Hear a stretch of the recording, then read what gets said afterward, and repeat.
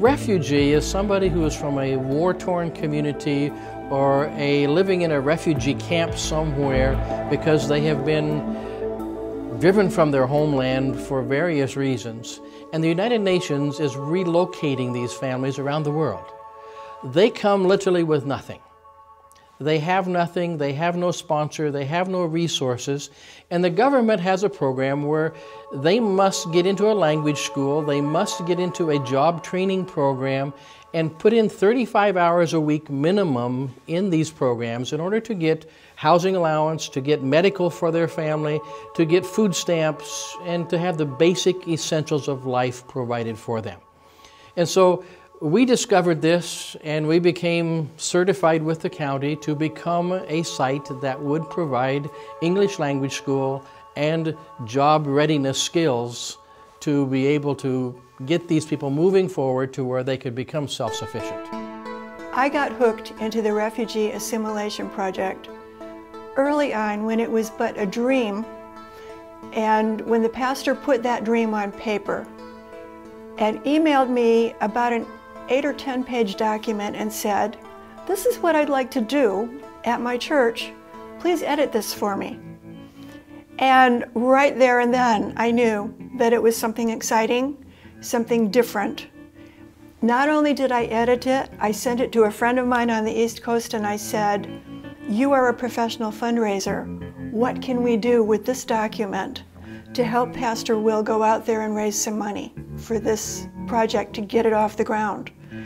And she leaped in, and within a couple of days, Pastor Will did everything we asked him to do and went out and raised 20, 30, I forget how many $1,000 to get the refugee program off the ground. I'm just delighted to be a part of a church that is active for the Lord. I've been convicted for all of my ministry that every church needs to have a ministry that is relevant not only to the members but to the community in which they live in. It's got to have a reason for existing. We're not a social club. We're not here just to take care of ourselves, just to make ourselves feel good. We're here to impact our community and to make a difference for eternity. As I see it, RAP is the family that the refugees do not have, that they left back home. RAP helps them with food, with clothing, with speaking English better, finding them jobs, giving them transportation to and from school, transporting them to appointments that they need to go to. There isn't much that RAP won't do to make life in America a lot more livable for the refugees.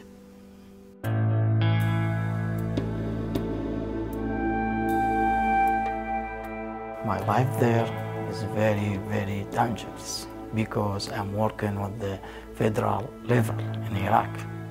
So this is the reason led me as a refugee and came in United States. It's a challenge for the refugees, but I think your life, it must be start step by step. So this is what I did when I came, start my life steps by steps. Well, I have a burden for Iraqis, burden to help them because they've gone through a difficult time, and would be just a good opportunity that that we, as a church, as an organization, we can provide services to these people, and we are able, and they need it, so it was a perfect match. I believe that the refugees want to move on in their lives and have a progress and catch that American dream here in this country. But the reality is they cannot help themselves. And that is the reason why the Paradise Valley Seventh-day Adventist Church has initiated this program to start with education, because education is very essential, I believe, and that is the church is doing to them. But you need to find what the needs are in the community you live in, and find people within your church that God has gifted to meet those needs and really do a relevant ministry that's going to make a difference. I am Good going afternoon. to the library. I'm going to the library. Good afternoon. And I have done ESL with my students at San Diego Academy over the years, and I thought I would try applying that to adults. They have never gone to school. They have never written, they have never held a pencil, and all they do is speak their language.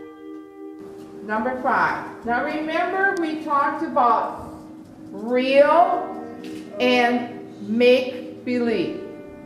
So the challenging part is teaching the illiterate adults how to read and write in English. It's hard to learn English because before I didn't speak English. I come here, I learn English. Now I speak a little bit. Until now I'm homesick because of war in Africa, in Congo, even in Rwanda. Is one of the worst loss that I can imagine. Paradise Valley Church helped me a lot. The church and the church member opened the door for me and my family. I would say that Paradise Valley was a second father. These refugees come to us, they don't have a family. They have no one to depend upon. They don't know anybody. And they come and we become their family. They become our family. And we're able to just minister to them and meet their needs in a practical way. We're Jesus' hands and heart and soul to them. And kind of what you put into your body, so what you consume, or if you smoke or drink alcohol, it's going to affect your blood pressure. I'm doing my nurse practitioner program, and I was looking for a community site to do my rotation. And I came to church one Sabbath to Paradise Valley, and I happened to chance on this program, which was amazing. So I was able to get my hours from it and get more involved, and now link my school to this program.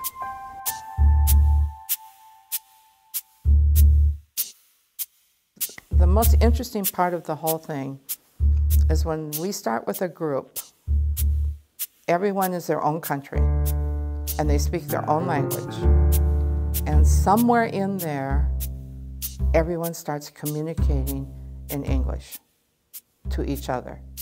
So we start out all separate, and then pretty soon everyone is talking together in English. And I think that's exciting. It's a great opportunity for the church to be that kind of institution, to do this for them. You want plastic bag? Yeah. Good, you're speaking English. Oh, yeah. That's good. You can say plastic bag. I just want to thank God and our faithful supporters for all that they're making possible for us to do here at Paradise Valley. Just this morning, I got a donation from one of our refugees. A very, very, very poor family. Yet they give from what they have, $25. And with supporters like you now, we're able to match this donation. It's becoming $75. God is good, and He is blessing us. Through your support, we're now giving away 11,000 pounds of food and 500 pieces of clothing every single week to refugees and the poor in our community. We have just recently opened a child development center that's right here in our Sabbath school classrooms, ministering to the children of the refugees. We have discovered now that there is a large Arabic-speaking community coming in. There are over 300,000 Arabic-speaking refugees. And we're able now to bring on, in addition to Peter Thomas, who's been with us, Pastor Tawfiq, who has recently moved here from Egypt. And together they are visiting the mosque. They are teaching health principles in Arabic to this community, and it is just exploding how they are responding to our love through our ministry here. Please meet Pastor Tawfiq. I'm happy to join the team here in San Diego County. We have services especially for the Arabic-speaking people, immigrants, here in San Diego County. You know, we have a lot of thousands and thousands of people coming to this area, and we will be doing services like Health Expo, family services, languages, schools, especially English, teaching English, computer training and skills. I am so excited to join hand in hand and connecting with the Arabic-speaking people here in San Diego County. If you'd like to know more about our ministry or to hear stories from the different refugees and what's going on, please come to our website, friendshipsforhope.org.